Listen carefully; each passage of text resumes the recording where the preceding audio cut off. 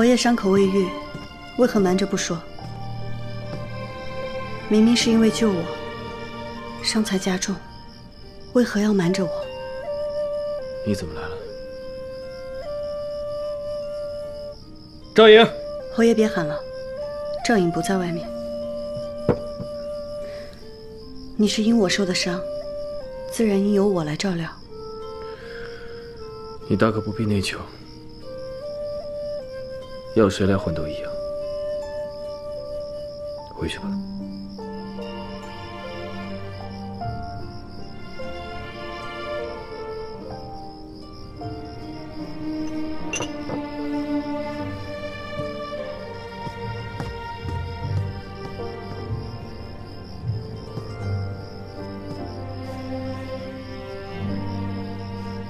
你以为你冷言冷语几句，我就会走啊？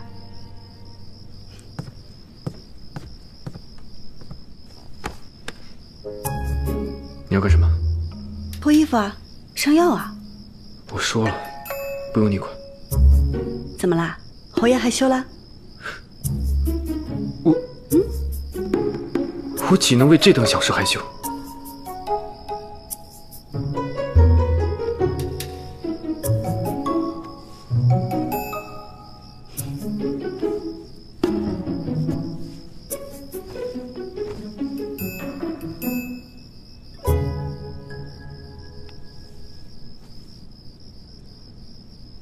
我竟把你伤得这么重，是不是很疼？已经不疼了。骗人！这伤都这样了，怎么会不疼？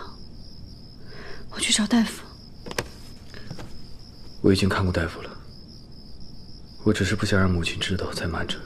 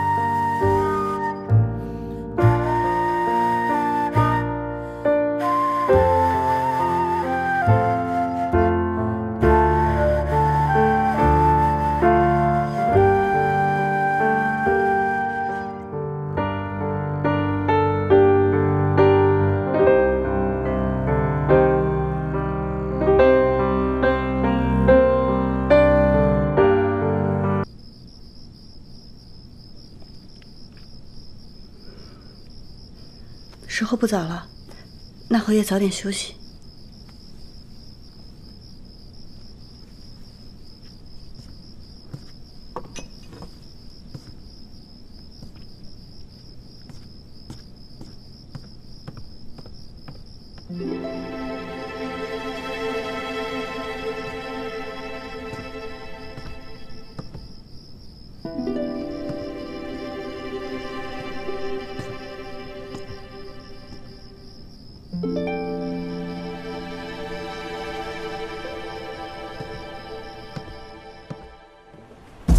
奉天承运，皇帝制曰：永定之州，河中祥，泰安知州魏承恩，于此大灾之际，贪墨渎职，罪孽深重，判斩立决。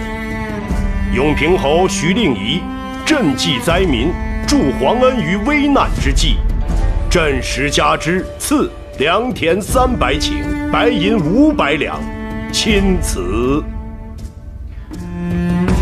谢皇上恩典。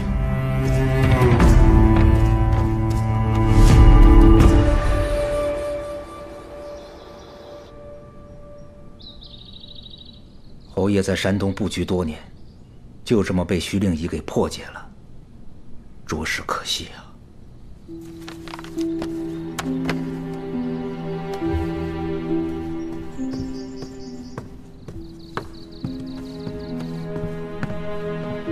父亲，朱先生，大公子，明日便是父亲的寿辰，我让人寻来一株南海珊瑚，愿父亲春秋不老，松鹤长青。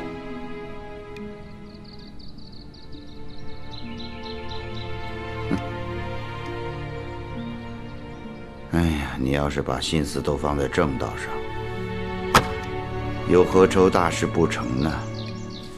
侯爷，这也是大公子的一份心意啊。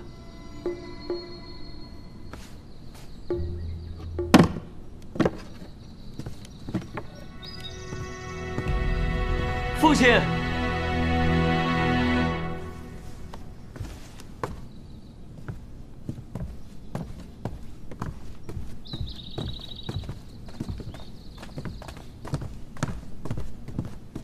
父亲，朱先生，二公子，大哥，二弟，二公子。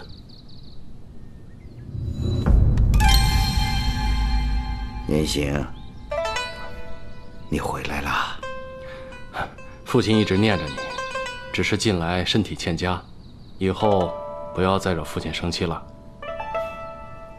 大哥放心，明日便是父亲的寿辰，我是特意回来给父亲祝寿的。去年寿辰，雁行就没回来，是不是在外边闯祸了，所以才跑回家中？大哥责备的是，去年我因事无法返京，今年可千万不敢再错过父亲的寿辰。难得有你这份孝心。父亲，这是我给您准备的寿礼。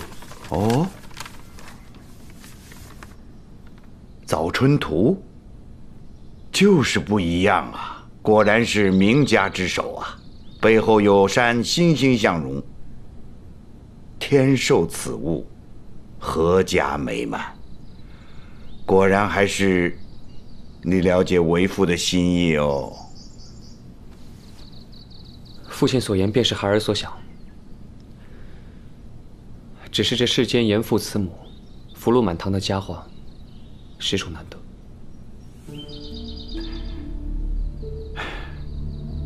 世事啊，总难如人意呀。